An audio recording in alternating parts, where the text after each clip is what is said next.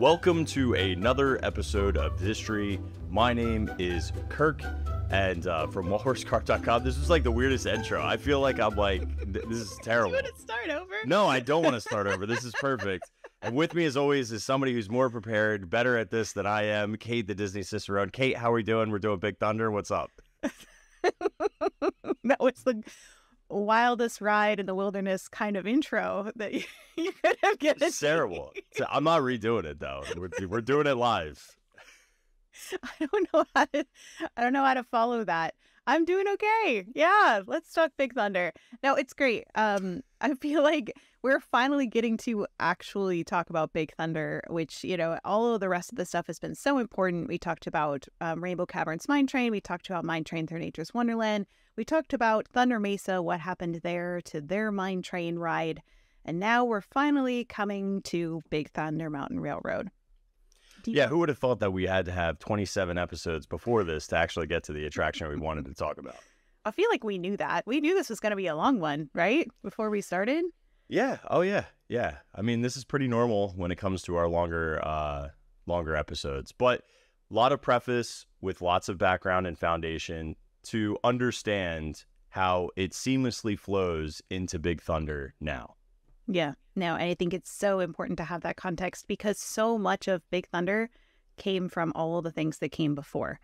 And we'll talk a little bit about some of that tonight as we dig into it. Do you want to recap a little bit about where we came from this last episode in Walt Disney World? Yeah, what did we do? Do you want me to do it? I could do it. No, we were talking about the Western River Expedition and Thunder Mesa, and the concept that Mark Davis had this really grandiose concept for the area of Frontierland, because prior to this, there was not going to be planned a Pirates attraction. So in actuality, that's really a great transition point because when Walt Disney World opens, there is just a huge clamoring for wanting pirates here. So that's really what pumps the brakes first. There's actually a couple of deterrents for why we don't get Big Thunder immediately, and we're not even into the concept for that. But the plan was to have this multi-tiered Thunder Mesa, which had a log flume ride, which had a runaway mine train ride, and it just generally had such an expansive level of Frontierland versus what is in existence over in Disneyland. That really got condensed down when they realized they built Pirates. A lot of the budget went to that, and they just couldn't make it. So Tony Baxter, who was a model maker at the time, had made a sketch about that maybe just pulling the mine train out of that concept and doing it on its own. And that's kind of where we left off, is that in Walt Disney World, this was for Walt Disney World, having the idea of this own mine train ride. Wasn't called Big Thunder yet, just was mine train, runaway mine train ride. But then this project got put on hold in 1974 because they decided they wanted to develop Space Mountain first. And just a little tiny bit of context with that, Walt Disney had talked about Space Mountain in an LA Times interview in 1965 before he passed away. And then the success of Star Wars and people's fascination with, Cape Canaveral, the space program, that really just put anything Old West, including Big Thunder Mountain Railroad, on the shelf. Because they're like, we're going to go develop all this space stuff, focus on Tomorrowland, getting that up and running because that's what people wanted at the time. And Tony Baxter does say that this delay was probably a good thing for Big Thunder Mountain Railroad because it ultimately produced a smoother ride, because the use of computers and attraction design was just getting going in the 1970s, and then it was, by the time they made Big Thunder, they had a lot more resources. So ultimately it ended up benefiting Big Thunder in that way. Yeah, prior to that, especially with even with Space Mountain, because Space Mountain is the first one that actually uses some blueprints and computer tech to help it become somewhat of a smoother attraction, but it still used a lot of like hand smoothing to yes, form the actual attraction. So if you complain that Space Mountain is a very, very bumpy experience, well, this is like the era pre-computers, where we now get really, really enjoyable yet thrilling experiences.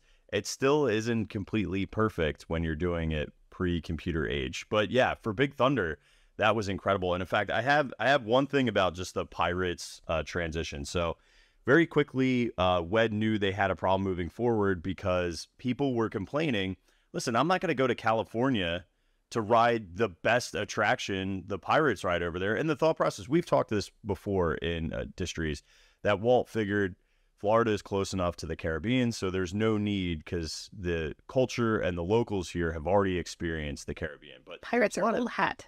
Yeah, it's just, So the thought is, they're not that interesting because everybody's used to them. But the truth is, that's the number one attraction, so it has to come over here. Budgeting wise, they were able to cut a few things out because, for example, they didn't need to have the Blue Bayou. They also didn't need to have 2 cavern sections because it didn't need to go further and lower and use up vacant space that was going to be used for a wax museum in Disneyland.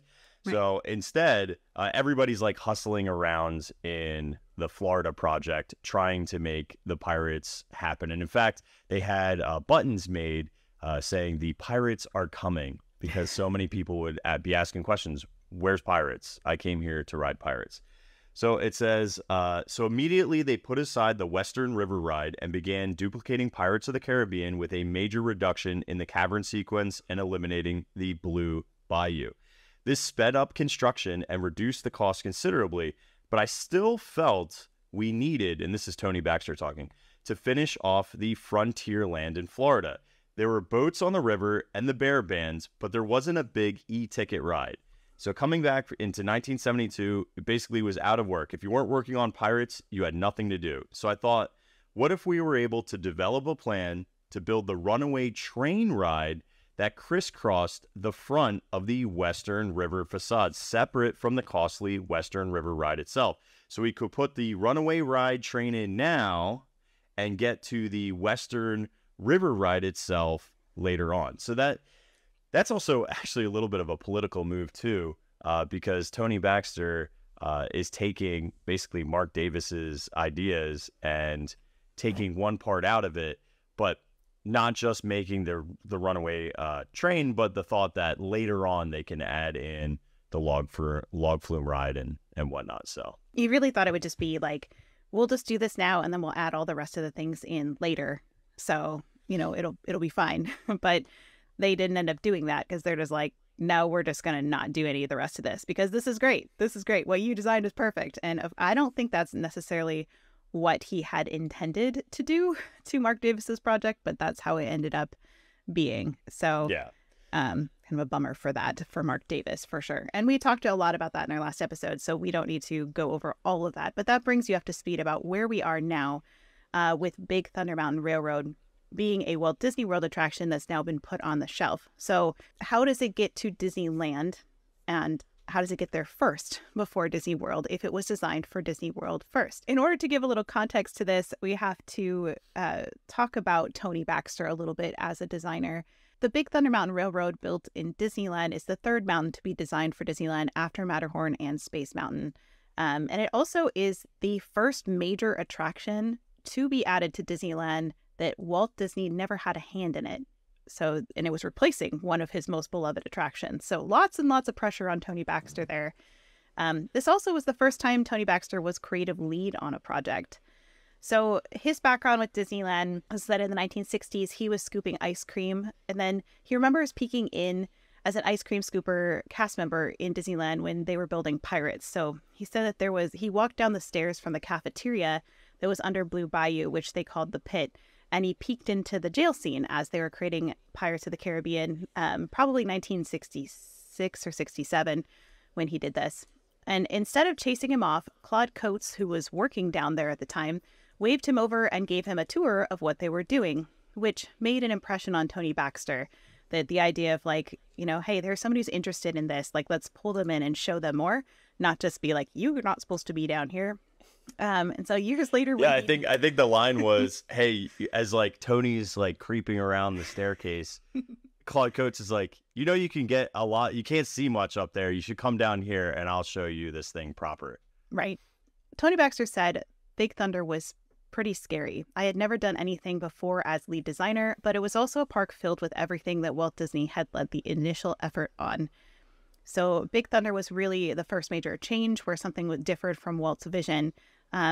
So Haunted Mansion, Pirates, Space Mountain, all of those things that opened even after Walt Disney had passed he had a lot of creative input into, which is not the case for Big Thunder Mountain Railroad. Tony Baxter said a mine car coaster appealed to a new audience, an audience that was raised on speed and thrill, and yet we still had the desire to keep it feeling like part of Disneyland. To talk a little bit about his design philosophy, I always think it's really fascinating to talk about Imagineering design philosophy. Remember, Kirk, when we were in our Jungle Cruise series and we talked, and Kevin Lively mentioned about how that with the divers and the swimmers and the waiters?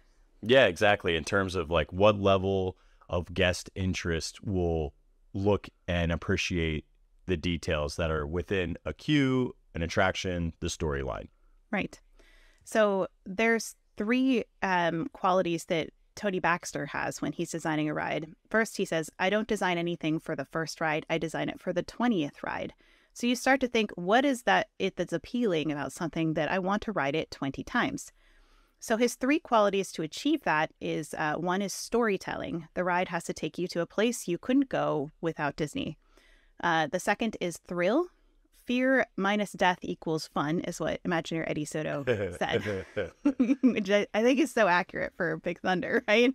And Tony put it, your greatest thrill experiences let you experience what it is to get almost to that point, and then we pull back, especially here at Disneyland because you know you're safe. So it's it's scary, but you know you're safe. So it allows you to be brave in new ways. And then the third is emotional appeal. The one that is more proprietary to Disney than anything is the emotional appeal of an attraction. So he put it in terms of the Dumbo attraction. So nothing is more simple than it's just a carnival ride, right? It just spins around. There's really nothing that special about that attraction, but the emotional appeal of it transforms it into something else because we connect it with a story. So anything that has emotional appeal as well, we're going to connect to personally, and then it becomes part of our story as well. If that makes sense. No, because I think when no, I know what you mean, and yes, it makes sense. Because I think about all the nostalgic reasons for why people go on certain attractions during their trips and when they do it. When do they introduce their kids or their friends to these things? Some of it is not logical or makes sense. It's just your traditions that you've had with your families, and I think those things happen within theme parks, and particularly Disney theme parks, due to the storytelling elements of that. Memories can get really folded in when you capture a great character arc, a beautiful scenario, some sort of thrill or fear or adrenaline pumping scenario, and then couple that in with great visualizations and occasionally sense. You're there. I mean, it's all the right things for great memories. Right. Well, and that's also what makes it sometimes scary for little children because it feels very, very real, and they achieve oh, whatever, man. Grow up. No. Get in there, you baby. No, but it also teaches us that we can do hard and scary things and we still survive on the other side of it, which I think is such an important lesson for us to be able to have. And because there is a lot of really scary, awful, hard things that we have to do in our lives, in our real lives. So that having that experience of getting through something harrowing or difficult or crazy, and yet surviving the other side, and maybe even being a bigger person and a more dimensional person because of it, I think is such an important lesson that we get from Disney, from these kids go on rides and they're scared, and then afterwards they're fearless. It's pretty tremendous to watch the transition from when you're in a queue, seeing that nervous anxiety of an adult or a kid, and then afterwards, almost all of them have the reverse with big grin, laughing, clapping. I want to go again. Those are those great moments where you were able to take somebody who was a little trepidatious and turn it into triumph. Yeah, it's euphoric. You're just oh, okay, I can do this. I think we've all seen it, especially in things that are purposely set to be scary. Because, obviously, roller coasters are one thing, because there's a level of thrill and there's a level of anxiety and anticipation when you're walking up and you can see, a big lift hill or a really scary looping element, things like that. Or the Haunted Mansion, because it's called the Haunted Mansion, even though outside it's not scary at all. It's really not. It's minus the gravestones. It's really all the scariness happens inside. Yeah. Yeah, but it is intimidating. I feel like the one in Walt Disney World is intimidating when you walk up to it because it's meant to be kind of looming over you for the Haunted Mansion. Yeah, it's ominous, but only really at night do I feel like an impending doom. Yeah, you know? that's fair. That's fair. Well, all that being said, that's just a little bit about Tony Baxter as a designer. So as we step into this, we can kind of think about his mindset. I do want to say that there are 4 different Big Thunders. There is one in Disneyland, Disney World, Tokyo, and Disneyland Paris. And Tony Baxter talks about how they all have a different quality to them, except for Tokyo, because it was a direct lift from Walt Disney World, and they wanted it that way. They wanted it to be exactly the same. They didn't want change. They didn't want any other stories because they wanted what the American park had. So that's the only one that's a repeat. But he had different words for each of them. So Disneyland's is charming, Walt Disney World's is spectacular, and Disneyland Paris is beautiful. So he went into designing these with those words in mind. And so I feel like as we talk a little bit about the concept for Disneyland and how it got here, we have to think of the word charming, because that is what we think of when we think of Disneyland as a park. When he was designing Big Thunder Mountain, how it got to Disneyland is they basically decided that Mine Train Through Nature's Wonderland, as we've discussed, all of its ridership went way downhill. And Frontierland was just looking very tired because it lost its stagecoaches, it lost its Conestoga wagons, it's lost its pack mules. It's just got this old, what they call kind of slow and pokey ride, which... What's there to even do?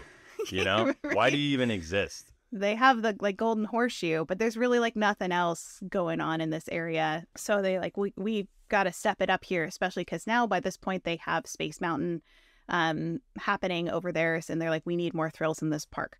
So they said, why don't we take that concept, hey, Tony, that you kind of thought up in Walt Disney World, and what if we put it in Disneyland and Frontierland? He thought about doing that, but it had to change. Do you want to talk about that a little bit?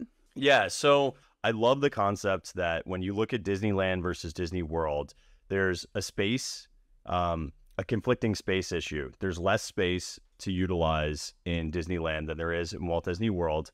Plus, there's less things in Walt Disney World to impact. So you have more room to work with. You can make it more spectacular or grandiose, where in Disneyland, it had to be more compact, and it would be up against, Snow White and Pinocchio's. So right. How do we make it, I think the term that Tony used is more whimsical. So yeah. This is before they would send people on awesome trips like Joe Rohde. I love clearly the shade he threw. He definitely threw shade. It was like, oh man, I wish I got to go and hang out in Africa for a couple of months while deciding. So they basically said, if you want some inspiration, we have a bunch of National Geographics. Now, this is before... We got some old National Geographics in the basement. You could literally just go look at them if you want. And he's like, okay, I'll do that, I guess. And that's where you get the 2 different concepts of Bryce Canyon and Monument Valley. I have 5 pictures from Bryce Canyon because I went there 2 summers ago. That's so cool that you actually physically went there. Yeah, this is my photo. It's so beautiful. It's gorgeous. It's one of my favorite national parks. I know. It's so much quieter than all the other ones because nobody goes there. Yeah. It's not only is it gorgeous, it's super picturesque, but if you are a Disneyland fan, you immediately are looking at this and going, wow, that looks a lot like Big Thunder. Purposefully so. Yep. So here's the concept art for Disneyland's version of Big Thunder. And you can definitely see the hoodoos of Bryce Canyon echoed pretty clearly in the concept art from Bryce Canyon over there on the other side. Hoodoo, that voodoo that you do so well. Well, I loved Tony Baxter's story about the National Geographics because he said not only did he find an article in the book about Bryce Canyon National Park, it says the first line of the article said, when you reach the rim of the canyon in Bryce, you'd think you were looking at something that was crafted by Walt Disney. And I was like, well, there it is, right? Yeah, that solidified it in stone that, all right, I guess we got to do this. Yeah. I have a picture of that tree or one of those trees. I just have to show you this really quick because this is from when we hiked in that canyon. It gives you so much context, though, for how they made the trees integrate with the rocks because they took so much inspiration from this park. And look, you can see, yours gives such great perspective and you can see how tiny the people are, but they're massive. Well, look at this. This is my family, and those are the rocks. So you can see just how massive these rocks are. And real original. Would you like steal this person's picture? Just kidding. Do you have to worry about like flash flooding in there? Not in this one, no. Okay. But there are areas you do, but no, not where we were, because I didn't want to take my kids somewhere that was unsafe. Yeah, of course. Yeah. I also love how, talking about just mine train through nature's wonderlands, they do have natural arches too, which I thought was really cool. Mm-hmm. Anyway, they modeled it off of Bryce Canyon National Park, and the way Tony Baxter put it was the charming and fanciful rock formations of Bryce Canyon, which I think is a really accurate way of putting it. And that became the basis of the Disneyland version, is all of these magical hoodoos. They had to make it this charming, fanciful notion because they had to make it fit organically next to Fantasyland, because even though you don't usually like see one from the other because of the way the trees have grown and all those things, it really has to be cohesive as a park. Everything has to feel right. It has to feel just as fanciful and magical as, you know, the castle that you're walking from, because everything's very, very close together in Disneyland compared to Disney World, right? Unless you're talking about Batu. That thing is literally on another planet. It is. It's like back in the South 40 in that park. That is true. But ironically, you can see it from virtually everywhere in Frontierland and New Orleans Square. So that's when they don't hide very well. Alrighty, so the tip of Big Thunder Mountain reflects the same massing as the tip of the petrified tree in Frontierland. So this is something that a lot of people don't know about the design of this. And this comes from Tony Baxter's wanting to integrate this as well as possible in Frontierland so it feels organic, and also honor Walt Disney's Frontierland at the same time. So if you notice, the very top of that looks so much like what we see at the top of our Big Thunder as well. So you can see how it echoes that design. So if you don't know about the petrified tree, there's a lot of people that believe the story that is on the tree is actually what happened with it. But let me tell you what the real story is. This is touted as Walt Disney's anniversary gift to his wife, for Lillian. So what happened was Walt and Lillian went on a road trip in 1956, and they stopped at the Pike Forest fossil beds on July 11th, 1956. So Lillian waited in the car for like a super long time, and she's like, what is he doing in there? Like, come on, like, I'm waiting out here in the car. What's going on? So this is a quote from Roy Disney. Said, he was gone quite a long time, and when he came back, he knew she would be provoked with him. It was near their anniversary, so he said, honey, I bought you an anniversary present. So Walt had purchased a piece of petrified tree, which is a 10-foot high stump weighing in at 5 tons, and was purchased for the sum of $1,650. The stump is believed to have come from a tree that stood over 200 feet tall, and Walt's intention was always to buy it for Disneyland. So it was never actually an anniversary gift. It's just kind of like that was part of their inside joke between the two of them, was that it was an anniversary gift because she was a little bit perturbed at him. He jokingly gave it to Lillian for their 31st anniversary, and she said it's too big for the mantle and gave it to Disneyland, quote unquote, gave it to Disneyland. So when an early handwritten draft of the tree's plaque did include the quip, too large for the mantle, the letter Walt drafted to John Baker, proprietor of Pike's Forest, read, it is my understanding that you will deliver the stump direct to Disneyland at Anaheim, California within 30 days, along with the approximately 1 ton of small pieces of petrified stone. Asked about this years later, Diane Disney Miller said, of course it was staged. It was very playful on both their parts. The gift to my wife was just a gag. He, Walt, was the consummate gag man and proud of it. It's difficult to believe that others didn't see this episode that way. So over time, this story's just been a little bit lost, where people now think it actually was an anniversary present, but it wasn't. It was just a fun joke between a husband and a wife for Disneyland. And their accountant, because guess what? Gifts can't get taxed. This tax season, that's a very timely joke. Dude, it was like, oh man, we gotta bring our tax burden down $1,650. Just buy that thing. All right, the tree, the petrified tree. Buy that. It's so heavy. I don't care. I will say that the Disneyland tracks from the design in Walt Disney World had to be flipped in reverse if you've ever gone to both of them and you wondered why Disneyland's turns one way most of the time and Disney World's turns the other, that is because they had to reverse the entire way that the tracks work because of the space where they had to put it in Disneyland with Mine Train Through Nature's Wonderland. So it's purely a space issue. Well, WED actually hired an independent contractor by the name of Missy Elliott, and she flipped it and reversed it. I think she actually put the thing down first before she flipped it and reversed it.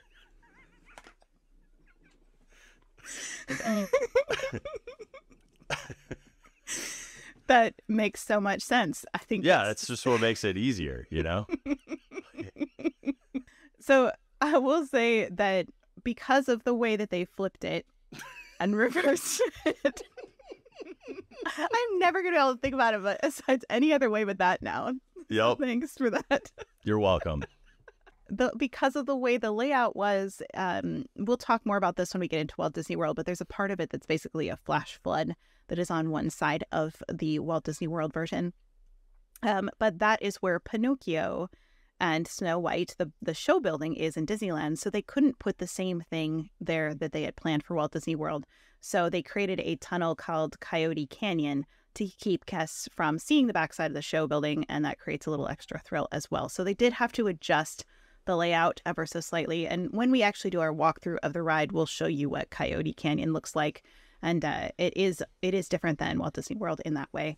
But a lot of the tracks, very, very similar layout in terms of how the tracks are laid out other than that. Do you have anything else for just like the basic concept of it?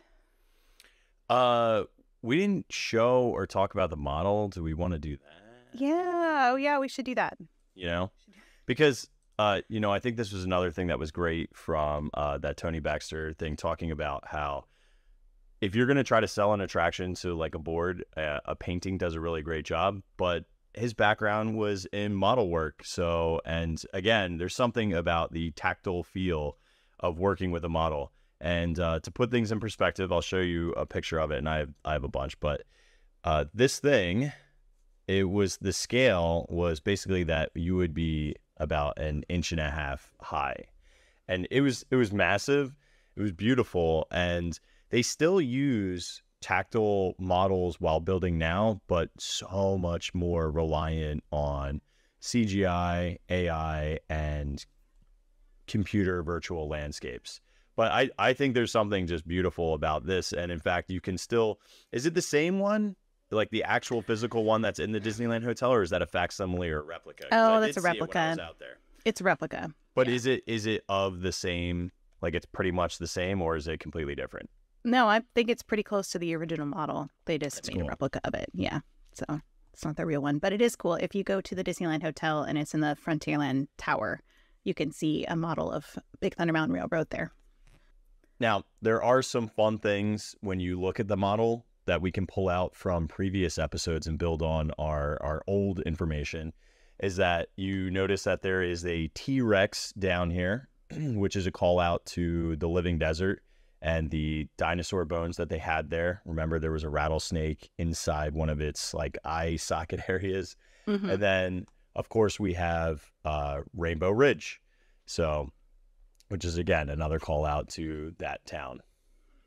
I think mine is an earlier version than yours. Mine has a lot more tall trees in it. Yeah, I think yours is the one that a 24-year-old built. That's possible. Look, I do have a picture of somebody with a train. Then the trains are yellow. Do you notice? Oh, no. Mm-hmm. Not green trains. Yeah, watch out. No, it's interesting though that they were planning yellow trains potentially for Big Thunder Mountain Railroad as a nod to Mine Train Through Nature's Wonderland. Mm-hmm. And then they must have changed their color at some point, because in this actual model here, the train is red and green, as you can see. Yeah. So very interesting for that. I will say that the Rainbow Ridge, the town of Rainbow Ridge, the inspiration for that, again, is the ghost towns left over from the California Gold Rush, officially for Big Thunder. Of course, it's a nod to the original Rainbow Ridge that they had for Mine Train Through Nature's Wonderland. Do you have anything else on the just overall concept before we transition to those? Nope. So let's transition here a moment to Discovery Bay and just talk about a little bit of it. We're not going to do a deep dive into that. That would be its own episode because it's got so much to it. But it was linked to Big Thunder Mountain Railroad in the beginning. And then when that concept fell away, we're kind of missing half of the story, so to speak, because of that. So Tony Baxter pitched a new land adjacent to Big Thunder Mountain Railroad, which was Discovery Bay. This was 1974 that he did this. So the two areas were supposed to complement each other and have intertwining backstories. Discovery Bay was a scientific outpost in the style of San Francisco's Barbary Coast and a celebration of the Victorian age of invention. So San Francisco of the 1850s and 1880s with like a lot of Jules Verne, H.G. Wells, those kinds of elements to it. Very steampunk, so to speak. Which park all of that because we will, no good idea gets thrown away. That will come back once we head back to Disneyland Paris later on. Indeed. It was supposed to coincide with the 1974 release of the film The Island at the Top of the World. So this all would have been connected to that. So it was tucked behind Tom Sawyer Island, so you can think of kind of where Batu is now, plus like the area right behind Big Thunder. That's where this all would have taken place, right? So the featured attractions would have been the Nautilus, so a simulator submarine adventure and restaurant set in the Grand Salon of the Nautilus. The Island at the Top of the World attraction, where guests would journey aboard the Hyperion and find the lost civilization of Astrogard in the Arctic. The Lost River Rapids, which is a rapids ride featuring dinosaurs relocated from the Primeval World diorama, so they would have repurposed those.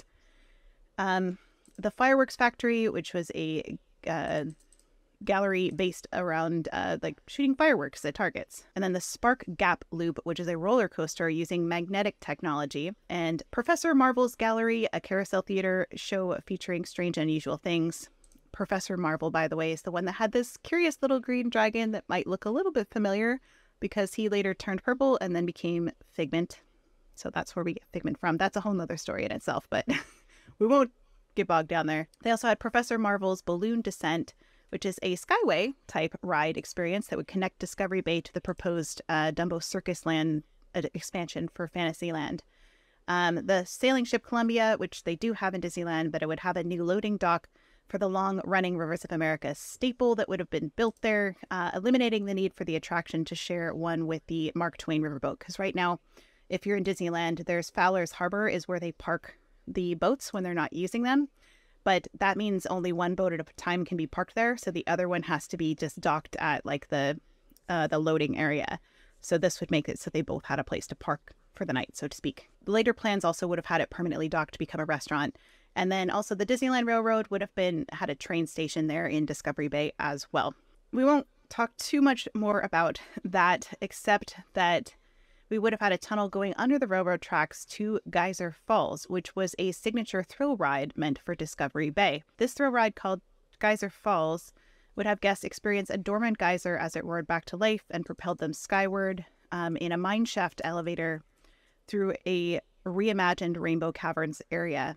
And the geyser would then blast your ride vehicle up a mine shaft, and then later became a Geyser Mountain concept, which we'll talk about more in a minute and get a little bit more deeply into that. So this is the backstory that would have tied Discovery Bay to Big Thunder Mountain Railroad and would have made sense of everything that was going on in this area. So it is the backstory of Jason Chandler, who lived in a town called International Village in Big Thunder region around 1849. He invented a drilling machine capable of boring into Big Thunder Mountain, where the veins of gold ran so deep it was rumored that they could produce a mother lode that would bring a man enough wealth to last 100 lifetimes and more. Unfortunately, there was a mine cave-in which buried 26 miners, and Jason Chandler and his drilling machine were called into action to rescue the miners. Just as they emerged from the mine, a massive earthquake shook the ground, opened a rift in the earth, and swallowed Chandler and the drill. The miners tried to rescue him, but Jason Chandler disappeared, and all of the gold in the mountain was buried with him. So it says the mountain had gone bust, and it became just a matter of time before only ghosts resided there. Unknown to everyone else, though, Jason Chandler survived the incident, but knowing the wealth of gold could easily be abused, chose to use the gold to fund research for any inventor whose odd ideas had been turned down by everyone else. So he met with Ned Land to locate and salvage the Nautilus from its watery grave. This is where we kind of get like the backstory then for Discovery Bay, right? So Jason Chandler is incorporated into the Society of Explorers and Adventurers, SEA. Membership being described as the leader of the late 1800s era version of the group. And then he does have like a tag that's on one of the stagecoaches in Disneyland. On one of the suitcases, it does say Jason Chandler on it. So if you're in Disneyland, you can see his name here. Mine is the newer one. I think yours is the older one because they refurbed that stagecoach.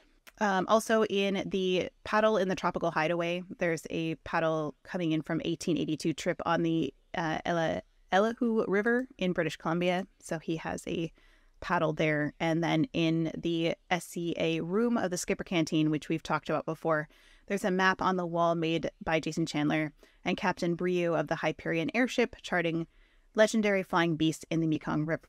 So also, he's a member of a group of bandits in the comics, which I think you showed. You showed that, Kirk, right?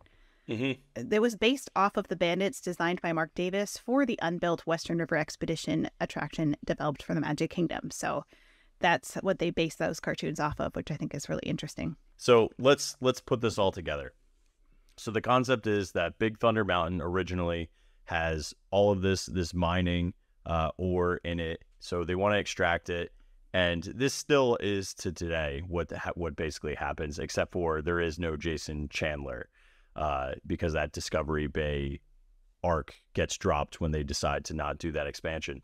So instead, we have each one of the mountains has its own distinct natural disaster that happens that basically is like cursing the mountain or saying like, hey, you're abusing or using our resources.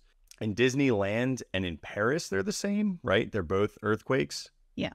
And then Tokyo is a tsunami. And then in Walt Disney World, it's geysers or a flash flood from underwater springs. Yeah, or at least this was what it was when they opened. They've all kind of adjusted since then, but yes. Yeah, like Barnabas T. Bouillon. We're not getting to him yet. Nope. He's later. Too early. Yeah. Fun fact, it's just Tony Baxter, but we'll talk about that later. Shh, don't give it away. So one of the other things I discovered was Discovery Bay would have also accompanied a television miniseries, The Discovery Bay Chronicles, which would have told the story of the area, which is so interesting because it pulls it back into those very early days of Disneyland when they were doing the Disneyland TV show, and they had Davy Crockett to get people excited about Frontierland. And so it's the very same kind of concept for this. But like I feel like that works so hand in hand.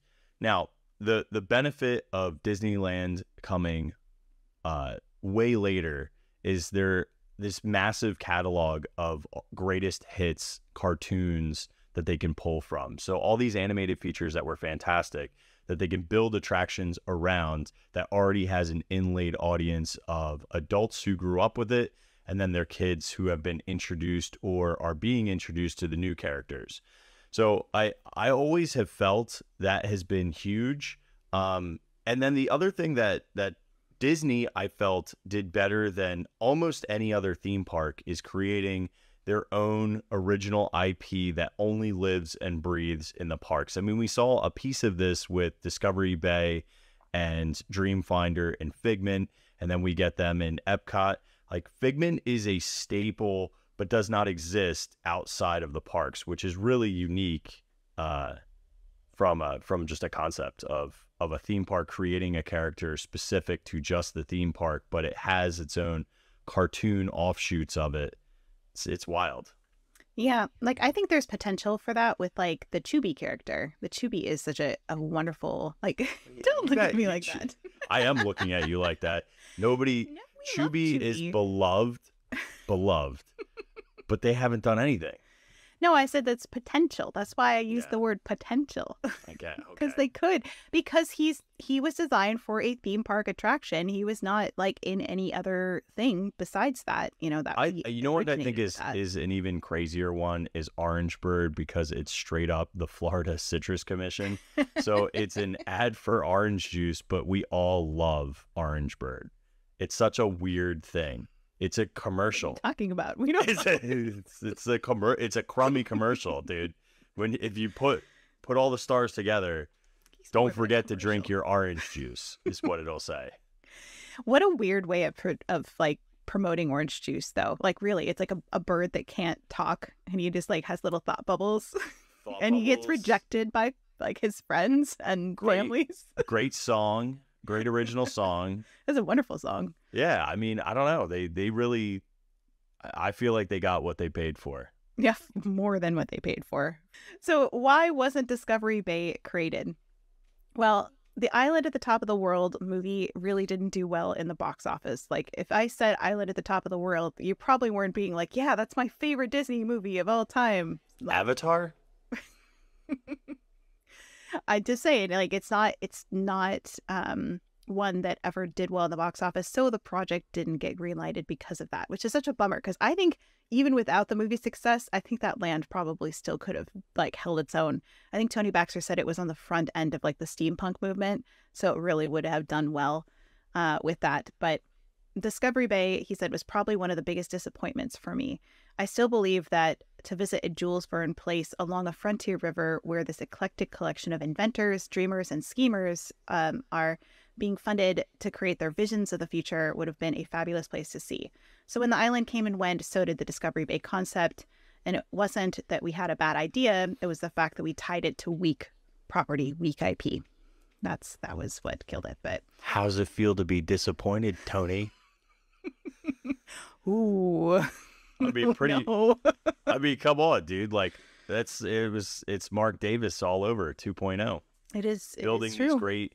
You know, man, I was reading when Mark retired, and he basically was creating all these concepts in the 70s, and nobody was paying attention to him. Like, he was creating like all of these different attractions, and no one was paying attention or listening or watching. It's like he just became completely not relevant, even though he had designed basically the texture of every single nostalgic, amazing, epic attraction that we had from the beginning all the way until like the early 70s. And it just gets like thrown away.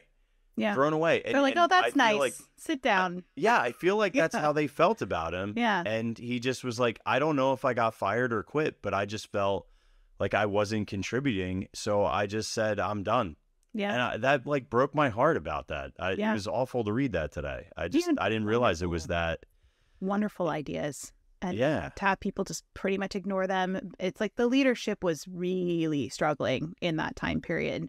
And so it makes sense why it happened, but it was awful that it happened.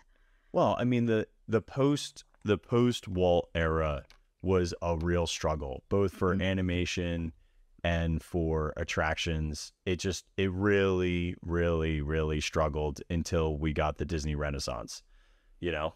So yeah. And I will say, you know how I feel about Michael Eisner. However, hang on. Yep. Whoa. If Mark Davis had made that stuff in the Michael Eisner era, if Mark Davis had been able to find a way to tie it to IP that Michael Eisner had, it probably would have gotten greenlit. I will say that. Ends at 9:33 p.m. Eastern Standard Time on February 16, 2024. Michael Eisner would have done the right thing. Says Kate, the Disney with Frank Cicerone. Wells. With Frank Wells, both of them together. That's all I'm saying. Dream team. The dream team.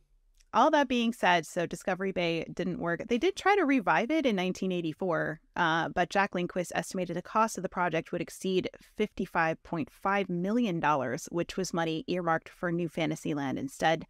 So it would take 2 or 3 years to build, so it was shelved. It was just too expensive, too big, too much, and they already had to deal with basically bulldozing Fantasyland and rebuilding it from scratch because everything was falling apart in it. So that's what really was the nail in the coffin of Discovery Bay, and it was done. However, a portion of Discovery Bay did come back to the table. And this was in the late 1980s-ish for Disneyland and then also Disneyland Paris. So Imagineer Bob Beranek was the one that was leading the project for Geyser Mountain. So remember, we had Geyser Falls that was kind of paired with this story.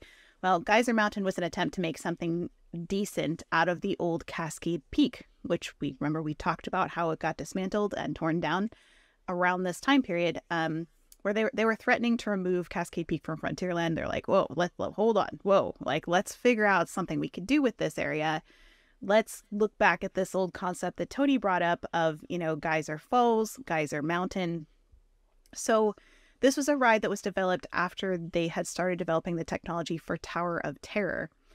But this was before California Adventure was greenlit. So Tower of Terror opened in 1994, but they were developing the technology in the late 80s before that. This was going to be a new drop ride that was themed to Frontierland. And versions were being developed for Disneyland and Disneyland Paris, but the mountain was home to Jason Chandler. So this character that we were talking about that invented this drilling machine, this was his house. This was his home. And what Kirk's showing you there is more of the Disneyland Paris version, because it differs a little bit from the Disneyland version. And this is something that was made by a fan, because there's very, very little there concept isn't really there. good concept art. Like I have this blueprint sketch of what the house would have looked like for Disneyland Paris. But a fan basically made kind of like a walk through the outside, just to give you an idea of what it would have looked like. But the Disneyland version was a little bit different. So essentially would have been like a extension of Big Thunder from the exit of Big Thunder. So the queue would have been a whole bunch of geothermal activity, like the living desert in Mine Train Through Nature's Wonderland. They would have had mud pots and small geysers. Then you'd see a whole bunch of like weird machines along the path that you can't really tell what they are. So it's kind of hinting that like an inventor lives here. And then you'd see giant holes dug by the mining equipment, which is the same drilling machine used for Big Thunder Mountain. So they were test holes. You'd see a house with a barn attached, which is kind of like this, but this is more of like the fancier Disneyland Paris version. And then the house that you see there that Kirk was showing you was made to resemble the Wrigley Chewing Gum Mansion on Catalina Island in California, because the Imagineer Pat Burke loved the roof details of it. So I have a picture of that. You can see it's kind of like a canonical top to it that got transferred over to that design. So you'd walk through this really eccentric inventor's house into the inventor's study, and you'd see colorful crystals and enormous geodes that he discovered while tunneling under Geyser Mountain. If you remember when we talked about Mineral Hall, very much the same kind of concept with these giant crystals and minerals. Yeah, that place rocks. So then you'd also see a whole bunch of black and white photographs of stalagmite and stalactite formations, and a hand-drawn map of Geyser Mountain with a giant geyser featured in the center.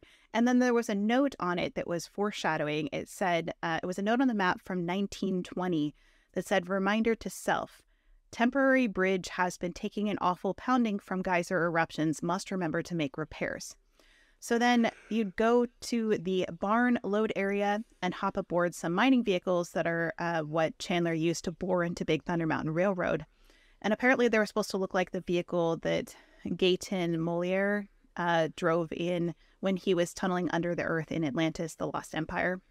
And then in the Disneyland version, you would journey through colorful caves like the Rainbow Caverns. So we'd essentially get the Rainbow Caverns back with giant glowing crystals added to it. You travel around the mountain and see references to nature's wonderland. Then you'd reach the top of the mountain and discover that a landslide has blocked the return route. So you'd have no choice but to go across the rickety bridge that they had warned you about in the house. You'd move over the creaky bridge hanging over a dark chasm. And in the middle of the bridge, the bridge kind of starts to sag and the vehicle leans to one side like you're going to fall in. And then suddenly you're launched into the air as a geyser erupts with superheated water. And the vehicle would kind of like bounce up and down a few times on the top of the geyser, getting you a view of the surrounded area of Frontierland. And the force of the water would push you out of the chasm and bridge area and land on the rim of Geyser Mountain. Then you travel back down to the unload area, and then it would be done. So the Disneyland Paris version, which is what Kirk is showing you there, just a little bit different. And it's kind of like Tower of Terror in reverse. So really interesting. They used the same ride system, but it was run in reverse. So you would descend deep into the ground and then explode upward, riding atop the powerful geyser. So yeah, I wish this happens. This would yeah. have been so cool. Doesn't it sound amazing? Yeah, and thematically, I think it's unique. It makes sense on how the technology would work in terms of it being more naturally based, even though you're in an inventor's area. I guess like the real question is, why would you build housing around the geysers? You know? Yeah. Yeah. Yeah, it is. But That so is cool. kind of maybe because it's an eccentric inventor, you know? So Right. Wants he to needs like to do, look at the geyser. he wants to live from near above. his work. I guess, yeah.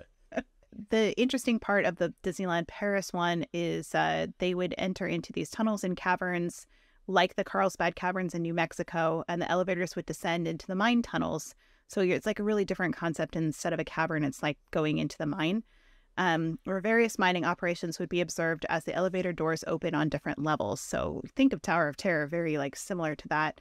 Then the car descends deeper into the fabled Rainbow Caverns, so that's where they have their Rainbow Caverns.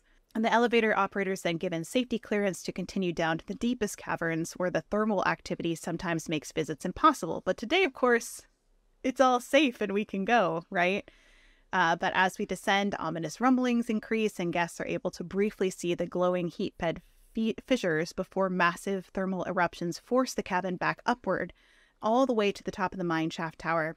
The elevator cab thrusts upward and slips back downward, and the ever-increasing thermal geyser belching out steam beneath the cab, like the 1959 version of Journey to the Center of the Earth.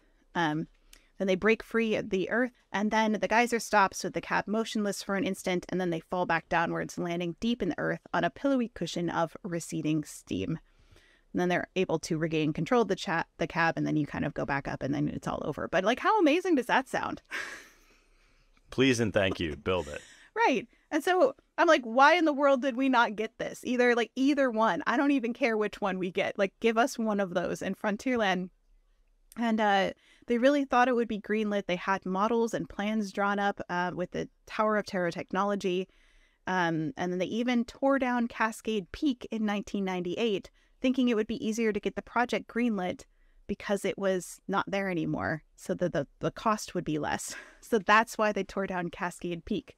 Not just because it was falling apart, but because they're like, so we can make room for this new cool thing. However, Tower of Terror became so popular in Hollywood Studios, or MGM, that it canceled this project as they decided to bring Tower of Terror to California Adventure to try to save the park, which we've talked about in the past. That park needed a lot of help after it opened in 2001. So they decided they couldn't have two rides with the same tech open around the same time, which is right back with where we were with Pirates and Western River Expedition all over again.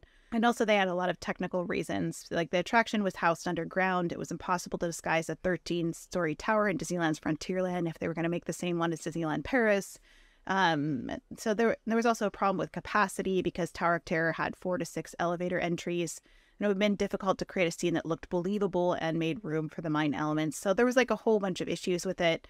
And so they just kind of canceled it as a project. They're like, we're already putting it in across the way. Like, we don't need it over here. We're done. Yeah, and right, exactly. Which makes sense. I get it. I always think when every time a project doesn't happen, I just go, what would have Walt done?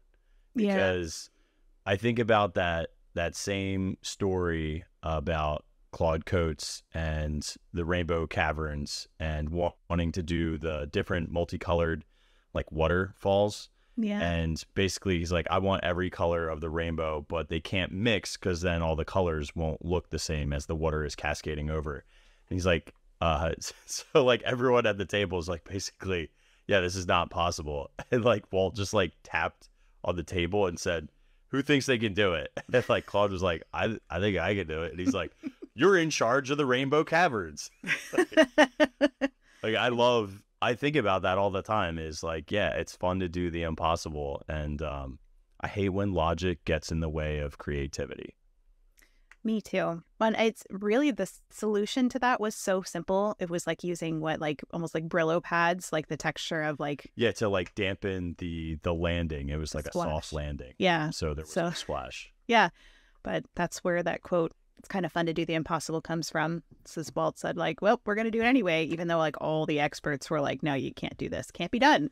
Can't be done. But that's what I mean. Like I understand how businesses operate in terms of like financial needs and logistics, but doing something that's so unique and so different that has guests and it has other theme parks scratching their heads is what put Disney parks ahead of everyone else. Mm-hmm. And I feel like we've been a little too comfortable with the fact that they've done that for so long that some of that collective risk taking has been removed from the creative process. And I don't know, I look forward to what's going to happen in the future with Disney parks. I think that $16 billion influx over the next decade is going to change a lot. Yeah, and you look back on a lot of these early attractions they made in Disney, and you realize they were innovators. They were such innovators. Like everything they did, they were reinventing the wheel or just creating something that had never existed before. And we'll see some of that as we continue on in the series. As they're creating Big Thunder, they even have some ways of creating things that they'd never done before. They didn't know how to do it, so they had to figure it out. And then that became the standard, right? Yeah, they talked about that with creating the Tiki Room animatronic birds. They were like, we need to get feathers. So they would like go to a craft store and buy feathers. Like there was no manual. And then when they did it, people were like, oh, well, that's obviously how you would do this. That's how you make animatronic birds. Like, right. That had never been done before. Right. Yeah, exactly. Right. And I feel like it's such an inspiration to us because I feel like it's so easy to get stuck in our boxes of like this, like we can't go beyond here because that's all we know, because that's all that's ever been done. But it's never been done because nobody has done it yet. That's the only reason, you know? So really not limiting ourselves to this is as far as we can go because that's how much is known. Really stepping out into that unknown. I think that's what Imagineering did so well that put them, you know, Disney parks so far above and beyond everyone else because they weren't afraid to take those creative risks. I think I agree with you about that. Again, this is 9:47 p.m. Eastern Standard Time, February 16, 2024. Kate agrees with me. It's 2 tonight. I know you're on a roll. I am. I do, before we leave this Geyser Mountain concept, I just want to say there were attempts to put it in the other parks, like we mentioned Disneyland Paris, but there was also an attempt to put it in Walt Disney World in 1994 near Big Thunder Mountain. So it would have been tied to that attraction, similar backstory. And I have a quote, I think this is from Don Goodman. He said Florida would have had to build it up on the mountain to escape the water table issues that they had.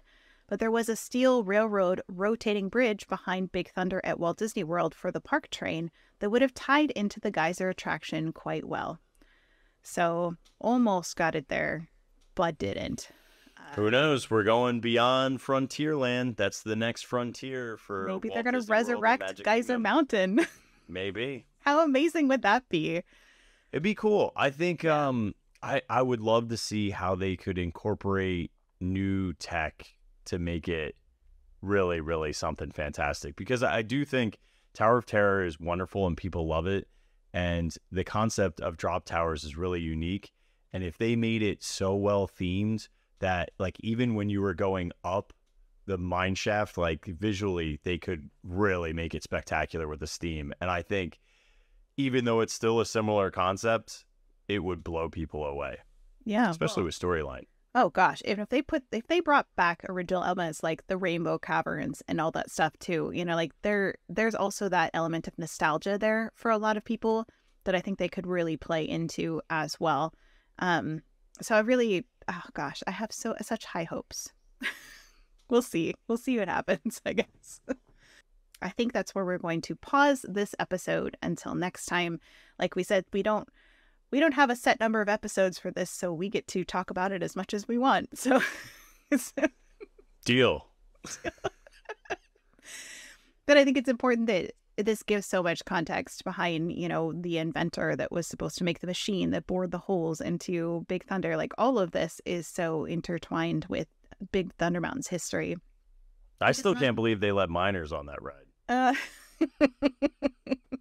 We're definitely going to keep going next week with the construction of Big Thunder Mountain in Disneyland, and then start walking through the attraction and riding through the attraction to point out a lot of the things that you might have missed, some details that in the design. So, and then eventually we will get to Walt Disney World.